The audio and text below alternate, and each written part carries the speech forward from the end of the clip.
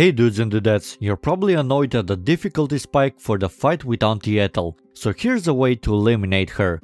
There will be two parts for this video. First the masks fight, because she summons them if you enter battle when they're alive, and then confronting her in her lair. I will cover how to kill her in the house in another video, since there's a lot of RNG in the mechanics and there are some item requirements for that situation. In this method, however, the only requirements are magic missiles and perhaps an area of effect item or spell like Arrow of Fire, Thunder Wave, or simply Cleave. I'll be using Astarion, Shadowheart and Gale for these fights, mainly because of some minor dark areas in the lair, but any composition that has a magic missile should work the same way. If you're so adamant to use a party without dark vision, you may drop and light candles to remove the darkness. Давай!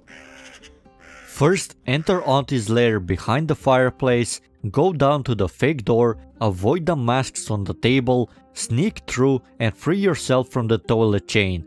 Position yourself a little behind the rock and wait for the high ground vision to clear. Once the masks are facing away, enter turn-based mode. Move everybody on the high ground and eliminate everyone in this order: Mask of Regret, Mask of Vengeance, Terror, and finally Servitude.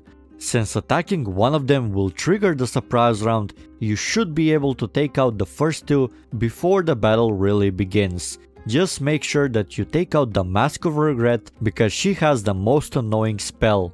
Once you're done there, you can exit the cave to long rest if you've used up all your spell slots. Or, if you're an edgelord, go straight to the waterfall and throw the candles to clear the poison clouds. You will run into some traps on the way down, so be prepared to lose health. You might run into another door on the way down that leads to the Underdark. You used to need a mask to open it, but now you don't. Be mindful of that if you're watching this during the later patches. It's a good idea to save in front of the lair before the fight, in case the RNG gods are not fond of you. But today, we make our own luck. Free yourself from the toilet chain and toggle sneak mode. Move closer to the edges to find the hidden traps and turn off the fires while Mayrina yells at you. Enough! Watch how you go. There's a trap. Leave me here! Oh, you moaning cow, Jesus! Once you notice how annoying she is, bless yourself with the power of friendship and move in behind the bridge. It's not necessary, but you can use the turn-based mode with the dash actions in order to maximize the bless charges. Use Gale to cast Thunder Wave, which will reveal and surprise Auntie Ethel. Now, you may use whichever attack you have available with the sneaky dudes. Remember to poison your weapons if available. This should bring her to about 70 to 80 health if things went poorly. She will split into 4 aunties, 3 of which are fake, but do some serious damage, so make sure you use Gale's magic missiles to take out the fakes.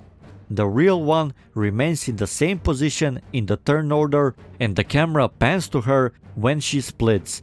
I don't know if Larian will fix this extremely helpful mechanic of the camera, but now you know how to always find the right one.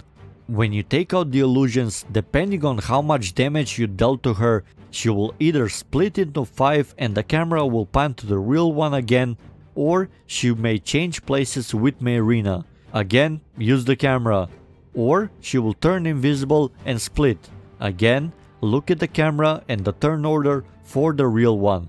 Each time the illusions won't act until the next turn, and your repetitive single mission is to take them out with Gale's magic missiles while the rest of your party deals damage to Ethel.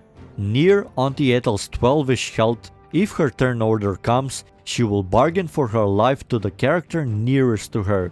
She offers an increase of stats in exchange for her life, but that option is currently unavailable. I will write in the description or in the pinned comment when this becomes available. If you're watching this in the later patches, check that out. However, if they vastly change the mechanics of the fight, I will simply make another video.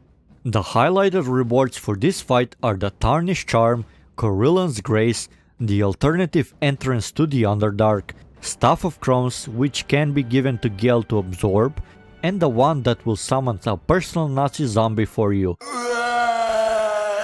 if you keep the wand during Mayrina's quest. So there's a lot of incentive to do this quest chain. That's about it. I hope you learned something, dudes. Have fun and have a beautiful day.